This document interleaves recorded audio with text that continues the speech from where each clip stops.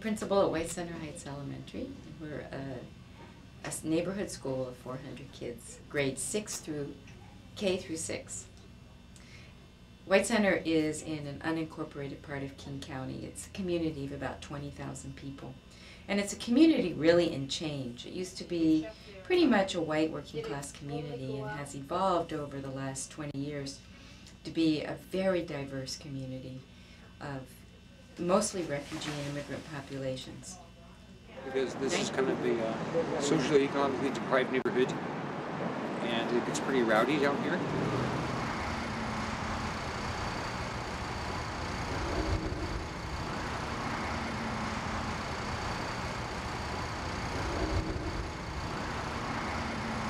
Scared. Shootings, everything. People stabbing people mazing people on the streets.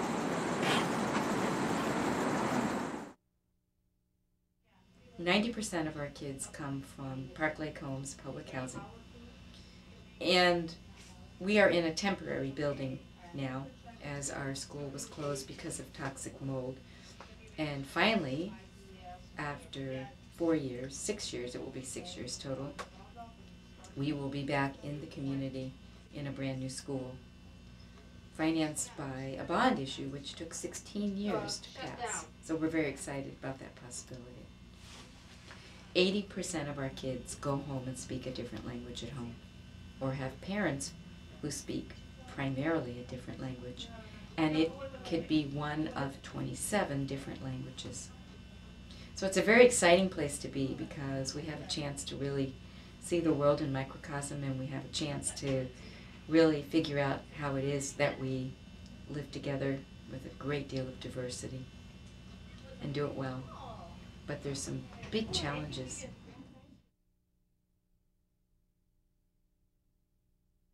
I mean, there are so many different languages. And I think the biggest challenge is vocabulary, because the kids, they don't know just what I would think is just the simplest word, even the like 5th and 6th graders. And sometimes trying to explain what that word means is very difficult because they don't have the context to explain it in. I mean, last year was my first year of teaching, and I had no idea how much these kids knew. And I'll never forget that first half hour. They all looked at me just terrified, and nobody said a word, and I had no idea how much they understood. And I was just dancing around nervously like a big monkey, acting out everything. And about half an hour into the day, I decided we should line up and go to the bathroom. And they all lined up like perfect little obedient children. And I lined up to show them how, and when I turned around to see if everybody was behind me, they all immediately turned and faced the wall. And I thought, oh, they have no idea that we're going out of the room. They don't know what it was a real shocker. So the biggest challenge that we face here is being able to communicate with our families.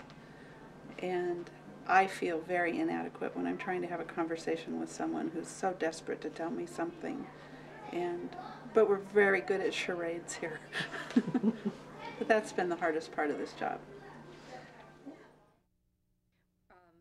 89% of our kids qualify for free or reduced lunch, which means that out of our 400 students, we serve lunch free to about 350 kids a day. And we have 100% of our kids qualify for free breakfast just because of the program, the way it's been set up. And we serve breakfast to about 220 kids a day. I know for a fact some of these kids aren't eating when they're not at school. And since we started the free breakfast for everybody, we used to have a lot of 10 o'clock tummy aches. And these were kids that hadn't eaten since lunch the day before. But since we started free breakfast for everybody, we don't have any more 10 o'clock tummy aches. There's been cases where the kid doesn't come to school because their clothes aren't clean. They don't have clean clothes for 2 days. And that, they're honest. I couldn't go because I didn't have any clean clothes to wear. which is true. That's heartbreaking. And anyone, if someone new to just call the school, someone will go pick them up, bring them clothes, but it's hard to communicate that. And a lot of our kids have one set of clothes. And I've had a little boy come to school twice this week in clothes that he outgrew 20 pounds ago.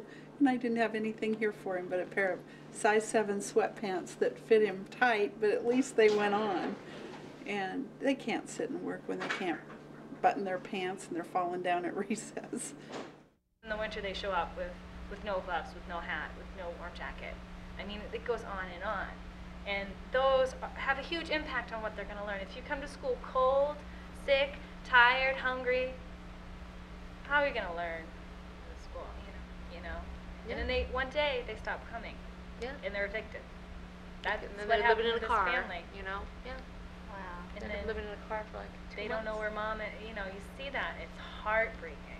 Mhm. And kids are just saying it.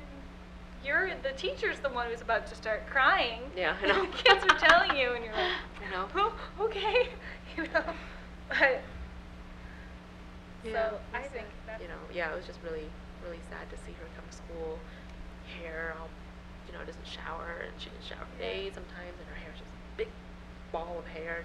You'd have to brush it every day. Jean would brush her hair every day, put on, give her some socks and some clothing.